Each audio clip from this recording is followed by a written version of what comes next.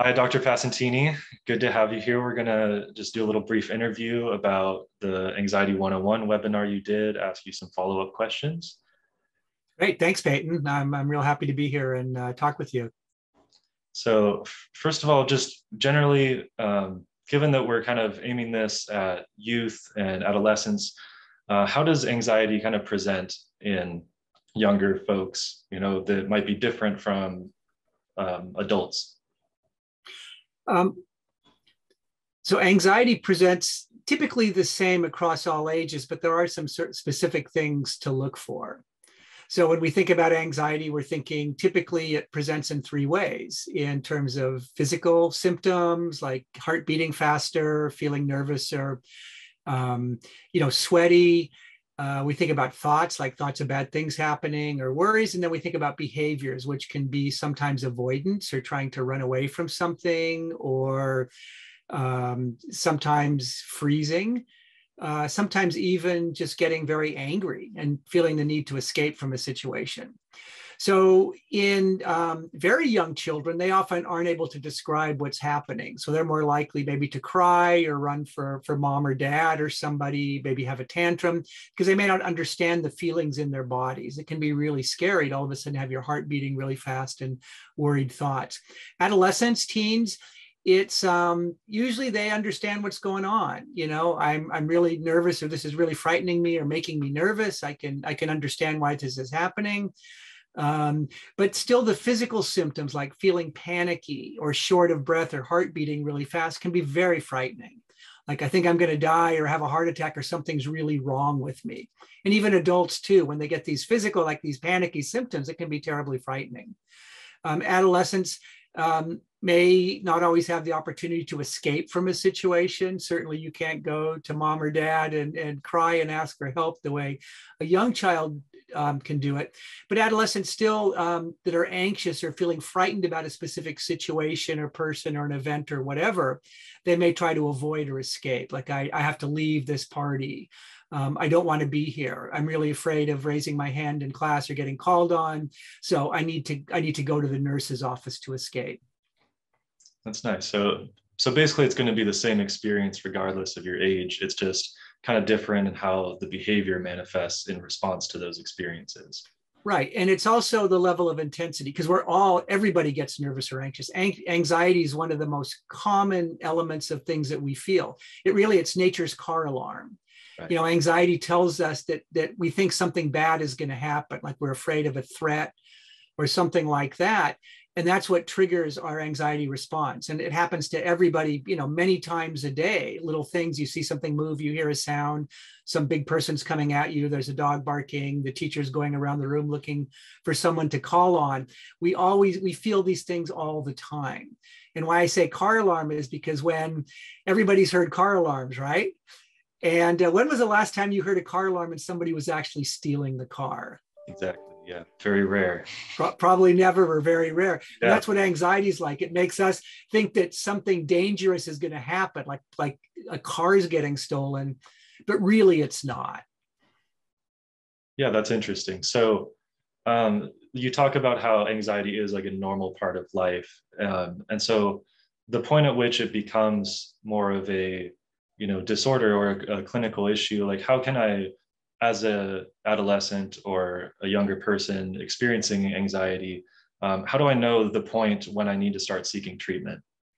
That's a great question. So the point at which you might want to start seeking treatment or thinking there may be a problem really depends on the degree to which anxiety is interfering with your life, or causing problems, or really leading to a lot of distress or upset. So we all have anxious symptoms at times, and usually we're able just to get through them. But if the anxiety starts lasting longer, if it's more intense, if it pops up for no reason, all of a sudden you start getting panic attacks and you're not really sure why, or the thoughts of bad things happening or negative outcomes, really your heart, you're having a hard time shaking those thoughts. That can be a sign that maybe the anxiety is more than normal. And when we really start to think about anxiety in terms of maybe needing some help or talking to somebody, if the anxiety starts interfering, so not wanting to go to school, avoiding social events, maybe giving up hobbies that you used to like. So playing soccer, if all of a sudden I'm afraid I don't want to go to my soccer, play my soccer game because I'm afraid I might make a mistake or people might laugh at me or something bad will happen. When you start avoiding things that you like to do or that you need to do, like school, that's when we think there's starting to be a problem. I see. That makes sense. And if anxiety is kind of more so than normal, if it is kind of becoming an issue like that, um, however, if the process of seeking help or looking for some sort of treatment is a source of anxiety in itself, do you have any kind of recommendations or advice on how to overcome that? Well, if somebody's anxious about being anxious and then they need to go think they need treatment, that's going to make them really anxious as well, because that's kind of a scary proposition, meeting new people. And the treatment of anxiety oftentimes involves exposure, something called exposure therapy, where we gradually expose our patients to the things that make them nervous or frightened. And over time, but we give them skills or tools to manage that. So over time, they learn, even though this scares me, going to this party or playing soccer or seeing a big dog, even though it scares me, I've learned tools that I can manage my anxiety and I can get through the day and I can do the things that I want to do. I'm not going to let anxiety interfere with my life anymore. So when faced with the need for treatment, which can be difficult to do, the important thing is to talk to parents or another trusted adult, maybe even talk to peers, about this if you're comfortable doing that. And then there are a number of things like online on the CARES Center website. There are a number of exercises and tools that we have for helping manage anxiety. For example, like deep breathing or meditation or mindfulness that can be really helpful in times of anxiety. So if I'm feeling really nervous or frightened and it's really bothering me, if I just take a few seconds and just do some deep breathing, kind of slow in, slow out, focus on the breathing. That can be enough just to calm down enough to think more rationally or more effectively about something. But treatment can be very helpful, and it can be kind of frightening, and you need to be willing and motivated to do that, motivated to want to get past your anxiety. So it's a trade-off. You need to have more anxiety at the beginning to have less at the end. Right. Yeah. So essentially, regardless of like how the extent to which that anxiety is affecting you, there are resources out there, which is good, right? Because, if there are ways to help yourself, even if you don't, go see a professional about it, there are these resources online that you can find to kind of try to self-regulate and see how much that works, right? Yeah, absolutely. A lot of stuff online that you can use to help regulate your anxiety. It's not going to cure your anxiety.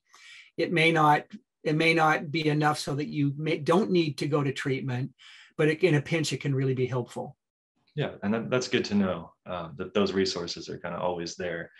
And so going more into the treatment side of things, you talked about in your presentation how anxiety is very rarely treated compared to some other disorders and psychological issues. Could you shed some light on that or some ideas as to why that might be? Yeah, it's very interesting because anxiety is the most common mental health problem in children, in teens, and in adults. About 1 in 5 individuals suffer from anxiety that may be problematic. And if you think about a typical classroom of 30 kids or even 40 kids, that's a lot of teens or younger children that are suffering from anxiety. One of the reasons that it's not treated very often is that people think anxiety is just normal. And they don't recognize that it can be as problematic because everybody feels anxious. You talk to an adult and you say, I feel nervous about things. They like, everybody feels nervous. Little kids, they don't like to sleep in the dark. They're afraid of ghosts. Older kids, they're maybe afraid to go on the roller coaster because it's scary, or talk to a boy or a girl they like, to ask them out because it's really, really kind of scary to do these things. So anxiety is really very normal. And people think just because anxiety is normal, that people with anxiety problems, these problems are also not really problems. So a lot of what we try to do is to educate people that anxiety can be a significant problem and it needs to be treated. See, yeah. So it kind of going back to the knowing when to seek treatment sort of thing. Like a lot of the time it's just sort of a misunderstanding or not really acknowledging the full extent to which anxiety is having an impact on your life. Yeah, correct. This is really, you need to understand that anxiety is normal, but it can be problematic. And so many adults, even so many doctors, don't recognize, or teachers don't recognize that anxiety can be problematic when it's extreme, and that it's important to do something about that. Very nice. So you talk about in regards to, strategies to deal with your anxiety. You mentioned CBT, and components of that are, challenging your irrational and anxious thoughts. And so in the moment, when you're having a spell of more intense anxiety and those anxious thoughts, in the moment, they might seem rational. It might be difficult to, say that, oh, this is an irrational thought that I have to challenge. What advice can you give to be able to recognize which thoughts are irrational in the moment and which ones are normal? That's a very good question. So it is hard to tell the difference between a rational thought and an anxiety triggered thought. If I see a dog walking up to me and I say, that dog is going to bite me. I mean, if I'm anxious, I might believe the dog is going to bite me. So, one of the things that we teach our patients to do in situations like that is to look at the dog. Is the dog wagging its tail? Does it look happy? Is it walking up slowly to you? These might be signs that the dog wants to play. Is the dog snarling, or is it baring its fangs? Is it running at you like it's going to lunge? Those might be the signs that the dog wants to bite you. So you can usually see the signs of what's happening. And trying to determine whether something is anxiety provoking or not. But our anxious voices in our heads are pretty strong. And, a lot of the teens that I work with, they say, I know it makes no sense. I know it's probably not really dangerous, but in my mind, I think it's dangerous. And my mind is telling me that it's dangerous. And it's hard to ignore these thoughts. So one of the first steps in treatment is helping people recognize that the thought is an anxious thought. And that doesn't mean that you need to just stop thinking it, because that's not really realistic. You can't just make a thought go away. But what we want to teach is, I'm having an anxious thought. This is bothering me. Deep down, I really don't think I don't really think that this is accurate. I think it's my anxiety telling me something is dangerous. And I feel anxious. But in spite of that, I'm going to continue doing what I'm doing. I'm going to continue talking to people. I'm going to go to school. I'm going to do whatever it is. And I'm just going to learn how to tolerate my anxiety or manage my anxiety. That's good. So there is kind of a level of awareness in the moment, even when anxiety is bad. There is kind of a possibility to recognize these thoughts are irrational. Yeah, the ability to recognize anxious thoughts as irrational or not true or coming from anxiety, most people have that capacity, but it may take a little bit of time thinking about it or with therapy to really get good at it. And the older you get, so adolescents should be better able to do this than younger kids. And then adults are even better because they may have had more experience trying to do this. Got it. Nice. And so you offer a lot of these strategies for parents to help their kids going through anxiety and whatnot. But as a teen, what can you do if your parents are kind of not interested in helping with these strategies, or not interested in researching about it, or maybe kind of carry some of the stigma against mental illnesses? Like, what resources are out there, or what things would you recommend to do as a teen who's suffering and wants help, but their parents aren't really willing to give that? Yeah, there are situations in which the teen might be anxious and recognize the need for help, but the parents don't agree with that. or may say, oh, you're not really anxious for whatever reason. So there are a couple of things to do. One would be if you have a trusted teacher or counselor at school, because most school personnel are familiar with anxiety, especially the counselors or school psychologist or school nurse. Might be somebody to talk to. There are a number of different, if you go online, is one of the best places to get information. Although when you go online looking for information about anxiety, there are a lot of different opinions. And some of the information can be valuable or very helpful. And some of it can be not helpful. And some of it might actually be damaging. So you want to look for a trusted resource. So the CARES Center website is a trusted resource. We are very careful about putting accurate information up. There are some other sites too. There's an organization called the Anxiety and Depression Association of America, or the website is adaa.org. That can be very helpful as well. And you want to find information that can explain to you what anxiety, where it comes from, what keeps it going, and what effective treatments are. And the effective treatments are cognitive behavior therapy, or CBT, exposure therapy, and some mindfulness techniques like mindfulness or meditation, deep breathing, things like that. So if you're on a website, these are some of the things that you want to look for to help you know that this is going to be a helpful place to get information. That's good. Yeah. So they're, again, going back to talking about how there are resources out there. You just have to kind of be a little self-driven and look for them if you need them, right? Mm-hmm. And when you go to websites, if you read information and it sounds too good to be true, take this one pill, do this one thing, buy this one product, it's probably not going to help. That's good to know. I'm sure that catches many people. And so what do you think are some of the best ways to, like, if I have a friend who is going through anxiety right now and I want to support them, how can I be a good friend? The best way to be a good friend to somebody who is experiencing problems with anxiety is to listen. Listen in a non-judgmental way.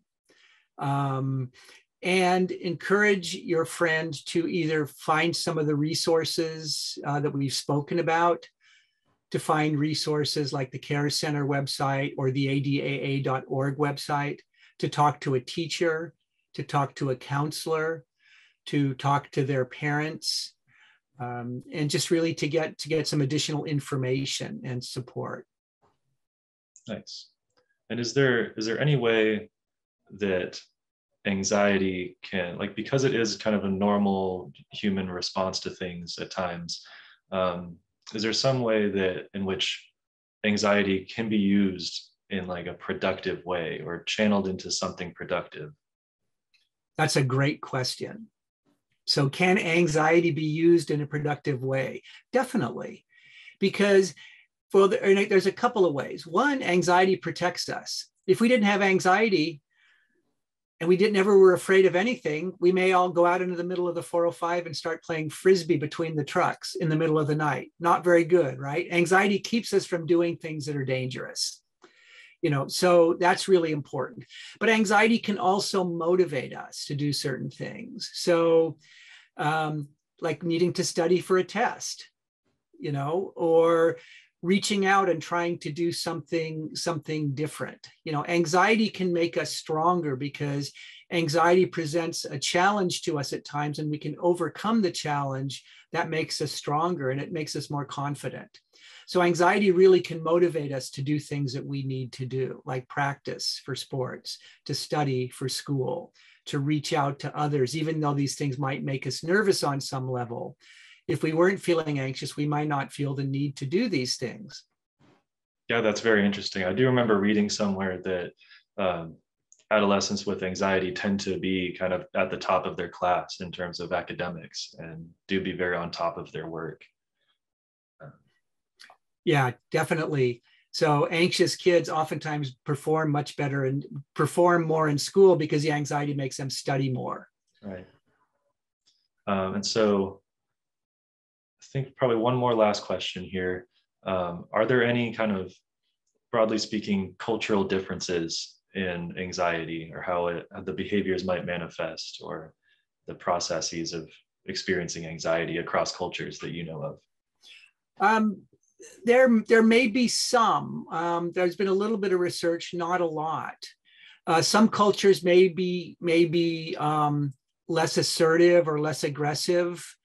You know, people that may be quieter, people that may be more louder, for example.